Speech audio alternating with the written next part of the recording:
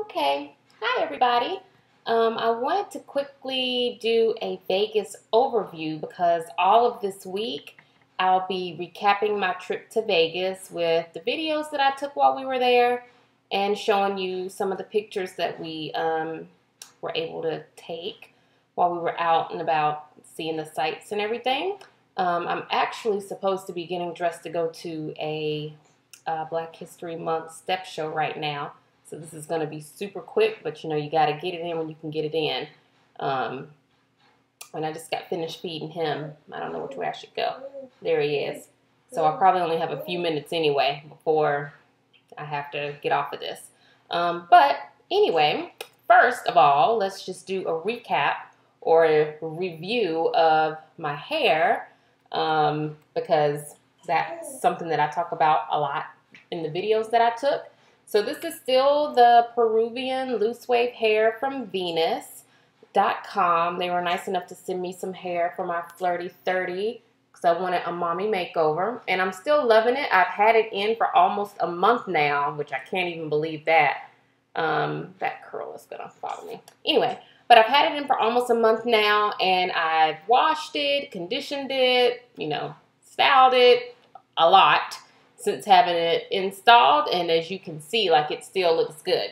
Like, it's still super shiny, still really soft, like it doesn't tangle. I have had a little bit of shedding, but that's normal. Anytime you brush human hair, some of it is going to come out, but it hasn't been a lot of it or anything like that, so I still love it. Loving it, loving it, loving it. So now for Vegas, I'm going to do this review as a person who hadn't been to Vegas before. So for a first timer, we stayed at the Bellagio. That was great. And of course we walked around and looked at a lot of the different hotels. And the one thing that I can say is that I liked the Bellagio better than the other hotels we got to see while we were there. Now, we didn't get to go inside the Wynn and the Encore, and I hear that those are pretty nice, and they kind of give the Bellagio a run for their money. As well as the Venetian. We didn't go in the Venetian, which I know is going to be shocking to some people. But we didn't, and I feel like the Bellagio was really nice. We did get a chance to go into the MGM, and the MGM was banging. Like, you could tell they catered to a younger crowd. They had a really nice food court that had places to eat in all different types of price ranges or budgets. And I thought that was really cool. Whereas at the Bellagio, like, you are spending your coin, all of it, all the time. Which is to be expected, I think, though, if you're in Vegas, and we were prepared for that. Like, we were going for the foodie or, like, the food experience. So that didn't bother us, but, like, if I was on spring break, I don't know, like, if I was on spring break in college, that staying at the Bellagio would be a good choice. So, but our room was really nice, which I do have a video of the room tour. Our room was really nice. The casino did have the secondhand smoke smell, but it wasn't that bad. Not as bad as in other properties that we had a chance to visit. I felt like the people that worked there were really nice and accommodating and helpful. Whenever we needed or wanted something, they were really quick to help us out. So I have nothing negative to say about the Bellagio at all. A couple tips that I would have for people who are going to Vegas, especially ladies, and if this is your first time, the first thing I'm going to say is make sure you wear comfortable shoes. I read that on one of the TripAdvisor forums before we went out there, and I cannot stress to you enough how glad I am that I was not trying to be cute, walking around in heels. Oh, what's wrong? Ooh, you want me to hurry up? I'm so glad that I wasn't trying to be cute walking around in heels because my feet would have been killing me. So comfortable shoes are a must. I'm going to go so far as to say make sure you wear some cute sneakers. Because I don't know that some of my comfortable shoes, which are like cute little ballet flats, would have been all that comfortable for how much we ended up walking. which brings me to my next tip. I read a lot that you probably need a rental car for your first trip to Vegas, or it's recommended that you rent a car in Vegas. I'm so glad we did not rent a car because we kind of kept it on the Strip. Like, we didn't really leave the Strip at all because it was our first time in Vegas and we wanted to get the Strip experience. So if you're going to do that, I'm almost done, buddy.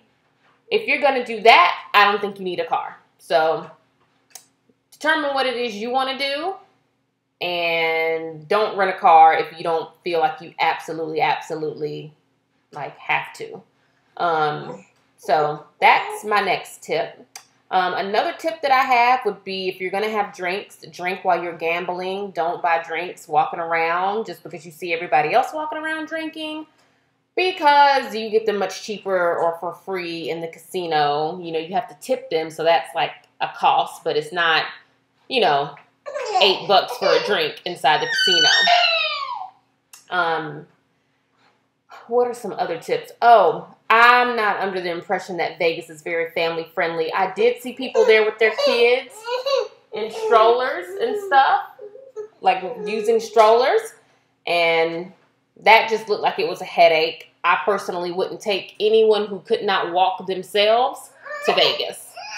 And now that he's getting fussy, I'm going to go ahead and end this and come back later with more tips. Okay, so I'm back from our Black History Month step show program thing that we went to. It was really nice, but it was very hot in that auditorium, and as you can see, like, it sweated out my dew. So now I totally get what that expression, sweating your weave out, like, now I totally get what that's about. I'm not happy about that.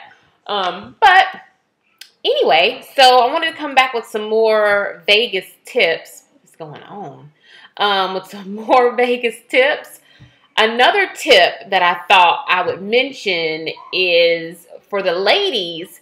It was so helpful to me to have a crossbody like mini bag instead of me having my you know, like a normal size, I guess somewhat large purse.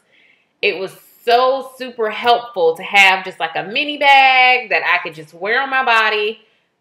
For one, because we were doing a lot of walking and, you know, like shopping and stuff like that. And there were a lot of people around. And for two, like when you are in the casinos, like playing, you don't, well, I personally didn't want to sit my bag down. Like I wouldn't have wanted to sit my bag down. And just being able to wear it and not worry about that was really helpful for whatever reason. So I would say definitely do that. Another tip that I had was, as far as packing your stuff, of course, I packed like lots of different options and outfits, just because I thought I was going to need those.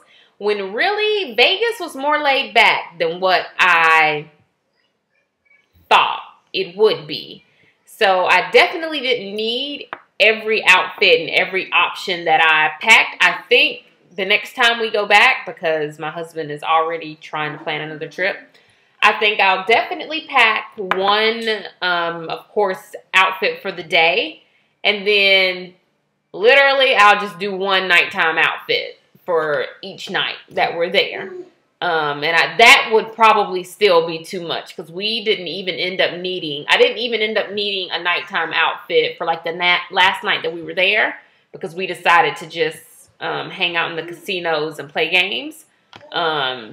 So yeah, I would say don't feel like you need to pack lots of different outfits, because the atmosphere was so much more laid back than what I thought before, you know, going out there. So that was another tip.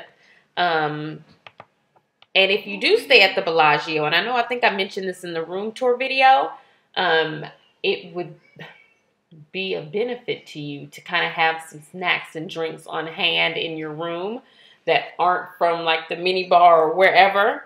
because theirs were a little pricier than other hotels, I think.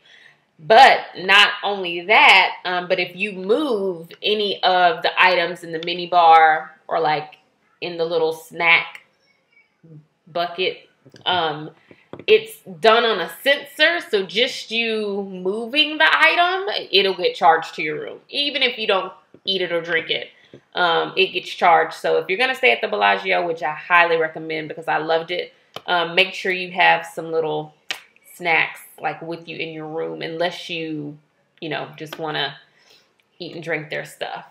So that was another tip. And I think that's pretty much it that I can think of right now as I'm going through all of the videos and posting them during the week. If I think of more stuff, I'll include them in a post, in whatever posts that I'm using to post the actual video itself. So I hope you all enjoy this week of Vegas and the recap of my trip. And if you have any questions about anything, please feel free to email me or put it in a comment, and I'll try to include it in a video or in a post if you have a question about Vegas, that is. So enjoy!